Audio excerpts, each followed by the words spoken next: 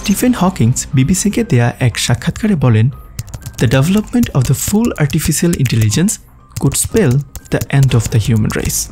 অর্থাৎ আর্টিফিশিয়াল ইন্টেলিজেন্সের পূর্ণ বিকাশ মানব জাতিকেই ধ্বংস করে দিতে পারে। It would take off on its own and redesign itself at an ever increasing rate. কেননা এটা নিজের নিয়ন্ত্রণ নিজের হাতে নেবে এবং নিজেকে খুব দ্রুততার সাথে রিডিজাইন করবে। পৃথিবীর সেরা বিজ্ঞানী যিনি কিনা নিজেই দীর্ঘদিন যাবৎ আর্টিফিশিয়াল ইন্টেলিজেন্স ব্যবহার করেছেন, তিনি কেন এই ধরনের সতর্কবার্তা উচ্চারণ করলেন? I think the danger of AI is much greater than the danger of nuclear warheads by a lot. Mark my words, AI is far more dangerous than nukes. I try to convince people to slow down AI, to regulate AI. This was futile. I tried for years. Elon Musk থেকে শুরু করে অনেক বিখ্যাত ব্যক্তি বারবার আমাদেরকে artificial intelligence নিয়ে সতর্ক করেছেন। কেন এই সতর্কবাণী? আর্টিফিশিয়াল ইন্টেলিজেন্স কি আসলেই চতুর্থ ইন্ডাস্ট্রিয়াল রেভলিউশন ঘটাতে যাচ্ছে? প্রশ্নগুলোর উত্তর জানতে প্রথমেই বোঝার চেষ্টা করি আর্টিফিশিয়াল ইন্টেলিজেন্স জিনিসটা কি।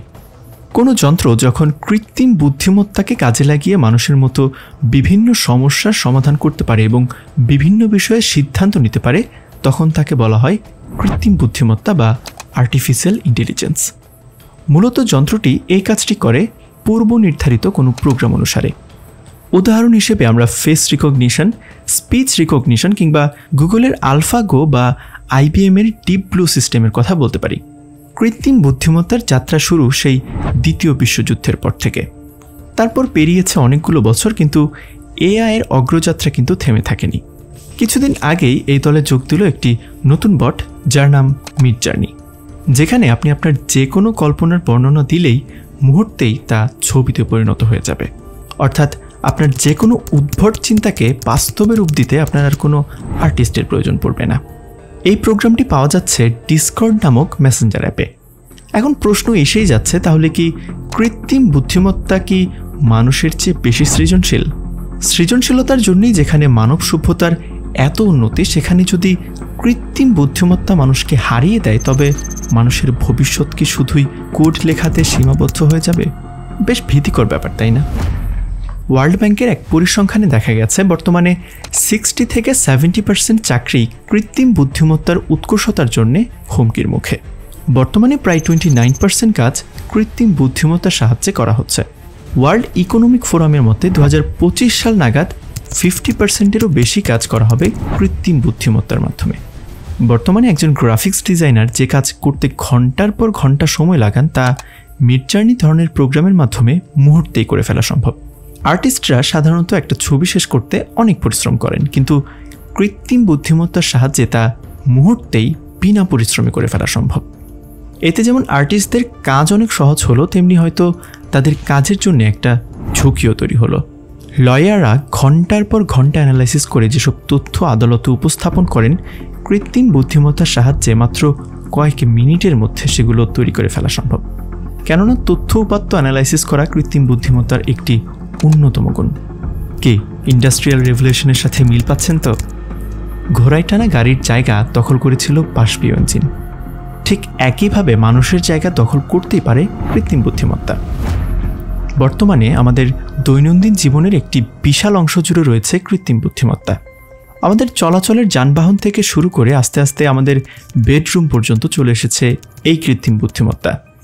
যদি আপনাকে বলা হয় আপনার শারীরিক সমস্যার ব্যাপারে সব কিছু শুনে তারপর আপনাকে প্রয়োজনীয় পরামর্শ দেবে AI, আর এই কাজটা হবে ঘরে বসেই, তাহলে আপনি আর ডাক্তারের কাছে যেতে চাইবেন? অথবা ধরুন আপনার গাড়ি যদি একাই চলতে পারে, তাহলে কি আপনি আর গাড়ি চালানোর জন্য ঝামেলা পোহাবেন? US ট্রান্সপোর্টেশন ব্যুরোর মতে বর্তমানে 13.3 মিলিয়ন মানুষ ট্রান্সপোর্টেশনের সাথে জড়িত।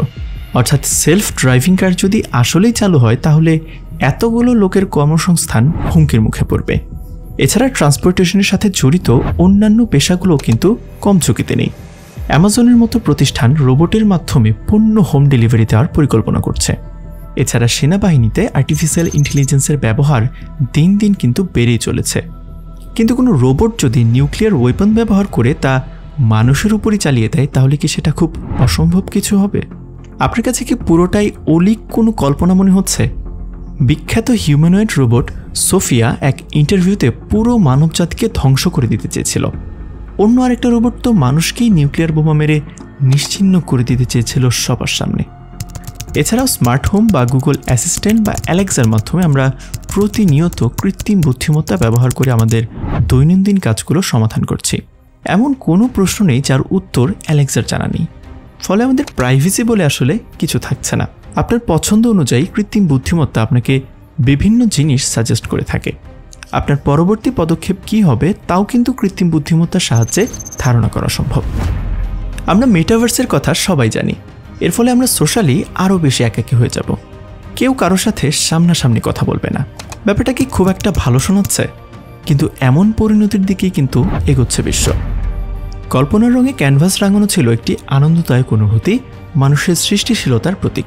কিন্তু দ্রুততার সাথে কাজ করতে গিয়ে আমরা সব অনুভূতির গলা টিপে মারছি। ব্যাপারটা যতটা অবাস্তব শোনাচ্ছে ততটাও কিন্তু নয়। ধীরে ধীরে আমরা এভাবে আমাদের আত্মবিশ্বাস হারিয়ে পরিণত হব নির্জীব বস্তুতে। এই সব কিছুই যে সুদূর ভবিষ্যতের কল্পনা তেমনটাও কিন্তু নয়। এই সব কিছুর কাজকর্মই কিন্তু ইতিমধ্যে শুরু হয়ে গিয়েছে। আপনার কি মনে হয়, কৃত্রিম বুদ্ধিমত্তার দৌরাত্ম্য আমাদের জন্য কি সুফল বয়ে আনবে?